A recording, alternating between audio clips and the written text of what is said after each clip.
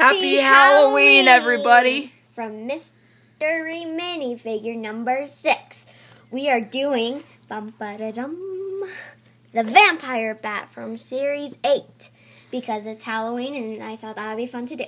So, let's get a close-up. This is his fur, I guess. And I think that kind of looks cool. And he has amazing red eyes and big ears. And he has this bat piece, and I just found out that you can move his arms. And then here's the back, nothing cool, like no back printing. And yeah, so that's the Vampire Bat for you guys. From Series 8. And we'll catch you guys back here. Bye!